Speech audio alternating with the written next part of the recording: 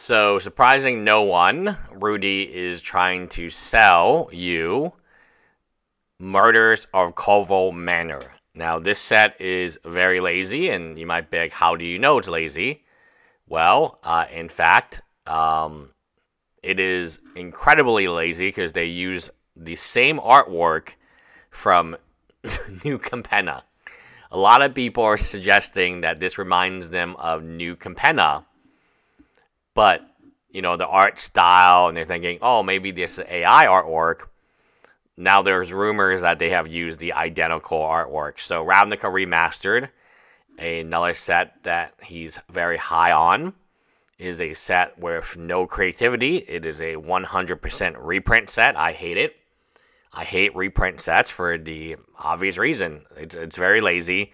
If you're going to pay money to a company, you're expecting the company to do and provide something of value. Ravnica Remastered, this set, you can read the comments. The comments are brutal, right? They're brutal. And the reason Alpha Investments is back to selling Magic cards is MetaZoo is not investable, according to Alpha Investment. It was not investable. It was never investable. So the MetaZoo issue means that he's not promoting MetaZoo. And the other issue was Legend Story. There's a smaller channel called Fluke and Box. Very good take on it. They don't want Alpha Investments. They don't need him. He's undercutting the local game stores. He's undercutting the player base. He's basically persona non grata. So, and then he's not really promoting Weiss, because Weiss, he took a bath on Attack on Titan. He's not really able to promote Sorcery for whatever reason. He doesn't have Disney Locana distribution, so you can't promote that. One Piece doesn't need him. One Piece is Bandai. It's a great manga. Yeah. The cards in the set are print run. They're calling Capenna 2.0 because the art looks suspiciously like art they've already paid for, that they didn't make the cut for Streets of New Capenna. To save money, they used it for this set and tweaked it. Yeah, the art looks horrendous. There's something wrong with the artwork. I mean, it looks like Streets of New Capenna. No way Karlov is going to surpass Wilds or Lost Cavern sales or sentimental-wise. It's the reused artwork that makes MKM looks like Streets. Meta, thumbs down, closed browser. Serialized cards are already all way overdone. Decaying looking person and channel couldn't happen to a better person. Has anyone noticed Rudy isn't talking about sorcery? It is the last mentioned. DOA, dead on arrival. This set is tagged, bagged, and freed dead. Love the hype. Love that. One dude. Oh, man. The comment sections are very mean to Rudy right now. I mean, but at the same time, he kind of deserves it. I mean, we all know. I mean, it's not a... You don't have to be a genius to understand why he's hyping this product. He doesn't love it. He just has to sell it because he cannot sell MetaZoo no more. He cannot sell... what's that card? Flesh and Blood no more. The players really don't like him, and the stores don't like him either. He's actually gone on record from a now deleted video where he was complaining about both of those two IPs. So what else he got to sell you? I mean, the dude's been smacking Magic the Gathering for the last year, 2 years, because he's been busy selling MetaZoo. MetaZoo has been far more profitable than Magic for him.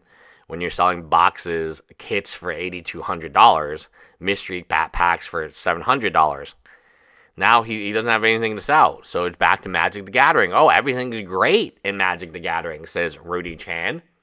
Koval Manor to the moon. And everyone hates it. You know, the Clue Edition. God damn. You know, Chris Cox, and yeah, I mean, like, I have to agree with this take. It's incredibly bad. People are generally excited for these new play boxes. Maybe your Patreon echo chamber. I mean, Rudy, if this turns into Magic and other card games, is not a big indicator that inflation will go back and Powell. Okay, so no new ideas, I guess, huh? Gotta respect Rudy giving us truth bombs and data and hard data about the trenches. Taco King never chains. Murders a Culver Manor. What the F happened to the game? Yeah, man, this is a terrible set, man. I mean, who's buying this stuff? Like seriously, who's buying Return to Ravnica when you can get a dual land for the same price as a collector's box? Come on, guys, come on. And the dual lands are going up. They're going up to the moon. I'm actually at Crown Kingdom right now. Man, the prices are going to the moon, man. What the hell is going on here?